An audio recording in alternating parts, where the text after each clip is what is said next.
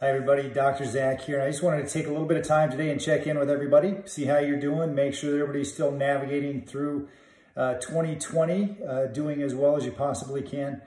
I know that coming off of some of the events of the last several days, we had the tragic incidents with the young man that was killed by the police officer in Minnesota, and just a tragic deal. And yeah, I hope that justice comes from that situation. Right now, we're in the middle, even here in Denver, of riots and curfews and so forth that's going on.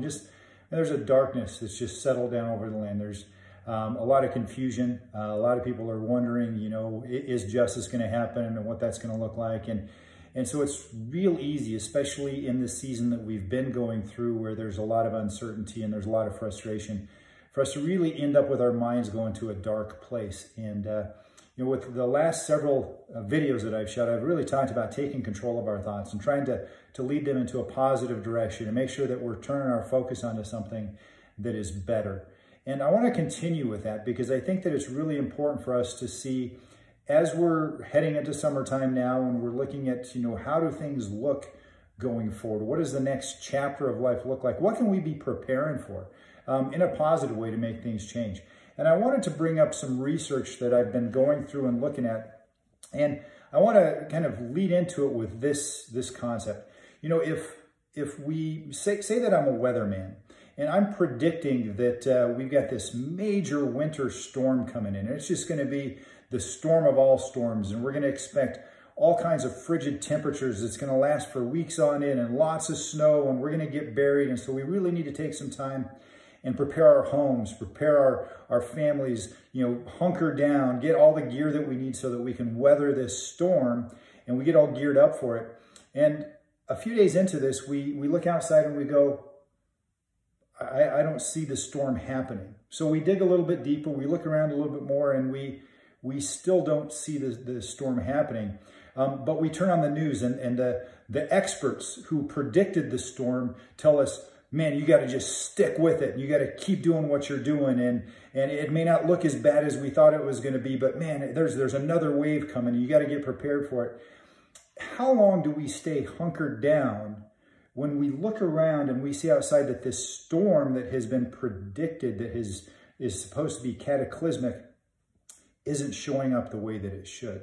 And I want to give you some research. I don't want to take and minimize this whole COVID-19 situation as far as those people whose lives have been impacted, because every single life makes a difference. But here's what we do know, is we know that the people that are at risk are the people that are at risk for anything. That's going to be the flu, that's going to be pneumonia, that's going to be really any kind of a health challenge that's going on, because they're already at a place of risk in that. But if we take a look at this, here's a report that comes out of the research that was done by Stanford researchers. And this is where they took and they looked at the numbers that were coming through, and they realized that between 28 and 55 times as many people had been affected as they originally thought. So here's what that tells us, is that it went way faster. It spread way faster than we ever anticipated. 28 to 55 times faster. So if this is really as virulent and deadly as they say that it would, we'd be looking at 28 to 55 times, not percent, times more deaths, more casualties, more problems going on. They predicted that it was going to be a roughly 3.4% mortality rate. So basically 3 out of 100, 3.5 out of 100 people that got it would die. What they're seeing now with the research that's come in is not only is it spread faster, but we're seeing between 0.1 and 0.2%. So we're not talking, from 3.5% to 1.5%. We're seeing 3.5% to 0.1 to 0.2%. So we're talking a fraction of the deaths that they were initially anticipating.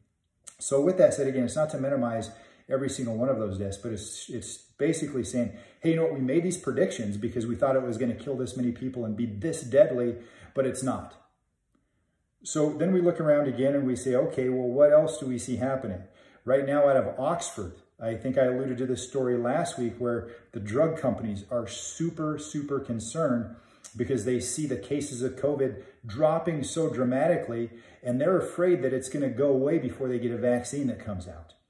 Now, here's the disturbing part of that, is they're counting on this disease keeping us sick longer so that they can get a vaccine that comes out, so they can make tens of billions of dollars of profit on a vaccine. and they're super disappointed that we're getting well too fast. Here's the problem, is that we're getting well too fast. That's not a problem. If you remember the very first video I shot, I said, guess what? They found a cure. The cure is inside of us. The cure is our body creating antibodies to fight off this infection, and us having a 99+ % survival rate from COVID-19. So here's what we're seeing is that a lot more people got it than we thought, which means that the flattening the curve didn't work the way we wanted it. We see that it's not nearly as deadly as we thought. We see that we're getting past the curve a whole lot quicker than we thought. And yet we still listen to the experts that are saying, oh, hang in there, hunker down. We've got a lot of the second wave is coming and we have these issues going on. So we're still living in this place of fear. We're now no longer stay at home or restricted. Now we're safer at home, right? We got a few more things that we can be doing, but we can't go outside without putting on a mask, and we can't gather with more than 10 people. We still have to maintain social distancing. We still have to, we're still under this lockdown mentality because we're still afraid of this thing. When if you look outside, you go, I don't see the storm. Again, not that there hasn't been some people that have died, and there have been. But a lot of these people would have been dead from something else anyway. In fact, Dr. Ferguson, who comes out of the Imperial College of UK, who predicted 2.2 million deaths in the United States, 500,000 deaths in the UK. And after his number started coming back far, far lower than that, he basically said, yeah, we missed the mark. It's not as bad as we thought it was going to be. It's kind of like a bad flu season. And he said, you know what? In the UK, instead of 500,000 deaths, we're looking at probably 20,000 deaths. And of those 20,000, 10,000 of those people would have been dead by the end of the year anyway.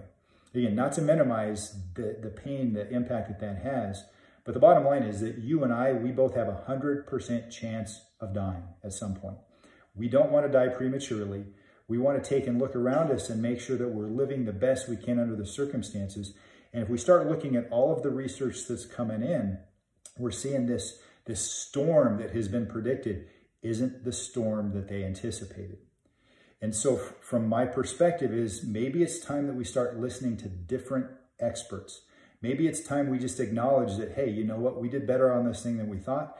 And let's see what we can do to make this next season the best season of our life.